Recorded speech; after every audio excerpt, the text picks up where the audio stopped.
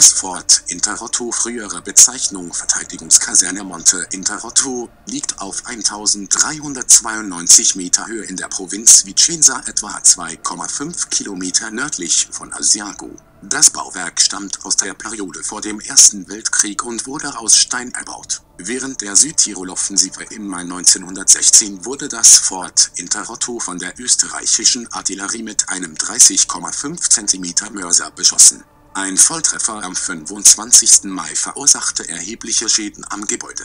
Die italienische Festungsmannschaft begann das Fort zu räumen, so dass die k.u.k. Truppen ohne Kampfhandlungen wenige Tage später die Einnahme des Bauwerks melden konnten.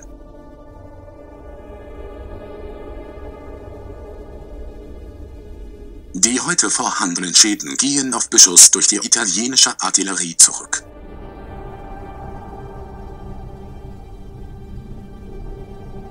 Nach dem Scheitern der Südtiroloffensive erfolgte der Rückzug der österreichischen, ungarischen Truppen auf eine vorbereitete Verteidigungsstellung. Dabei lag das Fort Interrotto hinter der Front aber immer noch auf österreichischer Seite.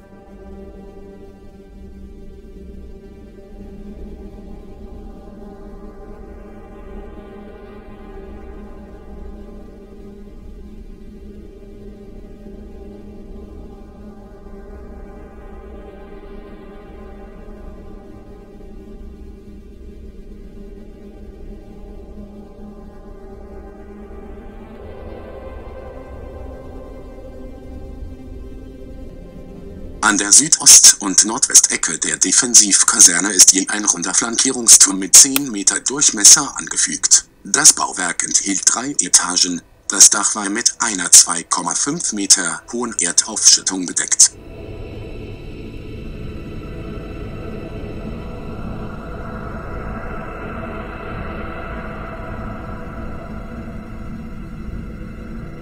Bis zum Kriegsende blieb das Fort in österreichischem Besitz und wurde als Magazin und Artilleriebeobachtungsstand verwendet.